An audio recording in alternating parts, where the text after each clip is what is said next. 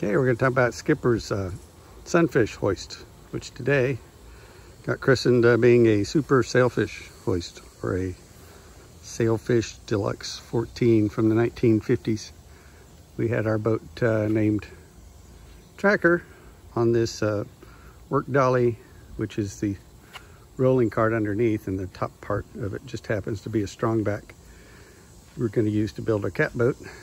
So Tracker was resting on the dolly, but she was outside. Cover is not waterproof, kept most of the rain off, but some was getting in the boat, so we wanted to move her into the sunfish shack. Flipped her over, drained her out, probably I don't know, 3/4 of a cup of water or so, which we're guessing may have got in through any one of the hundreds of feet of seam on the boat, just from water collecting in a seam and sitting there for a couple of days. Some of it's going to seep in eventually, especially if you get 2 inches of rain in a day over a couple of times on a week. This boat came with a drain plug someone had added, so we put in a new one and just left it. We could have sealed it, but we've seen factory drain plugs here before. Someone just put in a newer style. So we flipped the boat over because we know from having worked inside the boat, this is the lowest points on the top. So flipped it over, elevated the bow so the water would run down to here. A little bit drained out, and then we took a shop vac to suck out the rest of it. And we'll leave that open to let some air circulate. That's what kills these old wooden sunfish and sailfish, is letting water, excessive amounts of water, stay in them. And this Deluxe 14 also had a drain plug up on the bow, and I'm not really certain that you drain much out of there because the deck stops right here, so you could have water level all the way up to here, and the deck stops up here, so there could be water level all the way up to here. So unless you stood the boat on its bow and tilted it this direction, I don't know that much water would come out. You could maybe open that and force in some low volume, low pressure air and get that through. So right now we've got her upside down because that's how she was on the dolly. Some of the features, we'll talk about this boat for a minute, of a Sailfish Deluxe 14 from the 1950s, was it had that, they call it a dry deck combing. They also came with a rub rail and a tow rail, which comes in handy if you're trying to keep from sliding off the boat. They also, Alcort went from a kind of a plain bow handle to this Wilcox Crittenden chromed handle. Comes down around to this little tab here, and then they continue on with the keel piece. Runs about 18 inches back underneath, and that's what made this Deluxe versus your basic Sailfish 14. There's also a Sailfish 12, which originally was just the only boat they had and just called a Sailfish. You can tell if you've got a 12-foot or a 14-foot sailfish by one, measuring it, and by two, looking to see how many loops are in the handrail. There's like 1, 2, 3 loops, which make it the 14-footer, which could be called the Super Sailfish or the Sailfish 14. And if it's a fiberglass boat, it's a Super Sailfish Mark II. So back to Skipper's hoist. We used all Alcort hardware and some old sheets from Sunfish and Sailfish. So we took an eye strap with the little brass or bronze snap shackle, and this is a Sunfish sheet. Comes down under the boat, back up to a halyard block, and we've run it over to a halyard cleat, which is buried under here somewhere.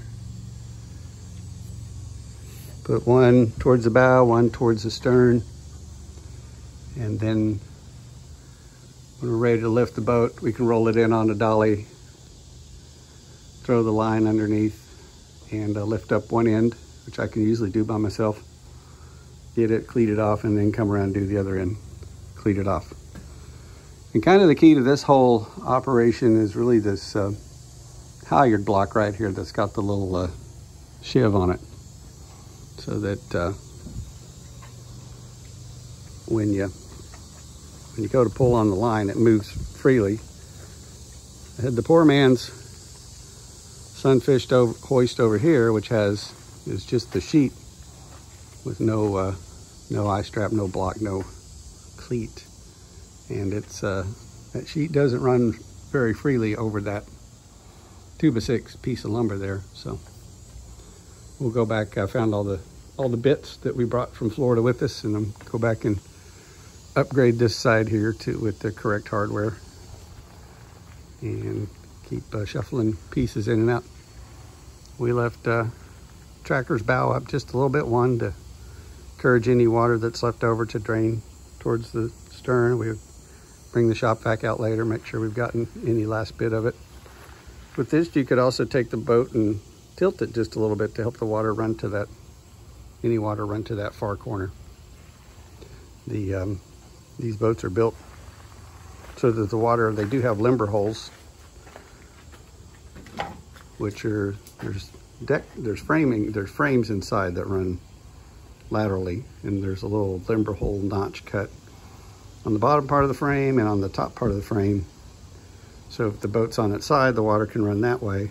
And also the frames themselves, where they go across, they are not attached to the deck. There's this very small, like, gap between the deck and the whole plywood panel, the deck panel, and the frame inside, so that water can seep through that way. So the water can run fore and aft and get back to where that drain plug is, as long as you tilt it up a little bit.